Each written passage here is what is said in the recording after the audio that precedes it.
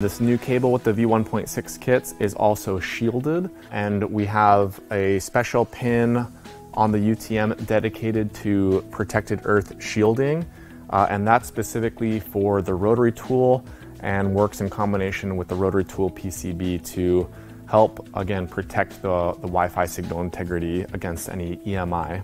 So this UTM cable is now more flexible, shielded, 2 components, so it's just a lot better than the version 1.5 cables and previous versions of the FarmBot.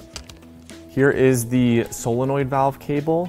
It connects the Farmduino's solenoid output to the solenoid valve. Here are jumper wires included with the kit so that you can rewire the UTM to other portions of the Farmduino electronics board in case you want to do custom functionality and create your own tools, or you just want to rewire your whole FarmBot and make it work differently.